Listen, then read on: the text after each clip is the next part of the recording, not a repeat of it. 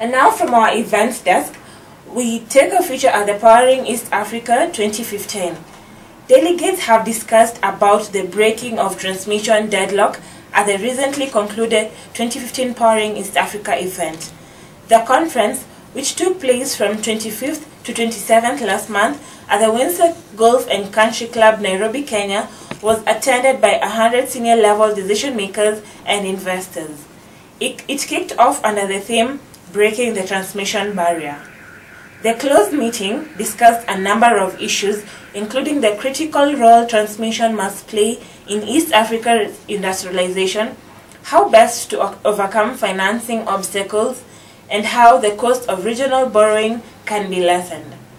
The conference was attended by ministers, utilities such as the Kenya Power, Umeme, Tanzania Electrical Supply Company, and industry regulators from Kenya, Uganda, Tanzania, Rwanda, Ethiopia, and Zambia, who connected with international financiers, power developers, and investors.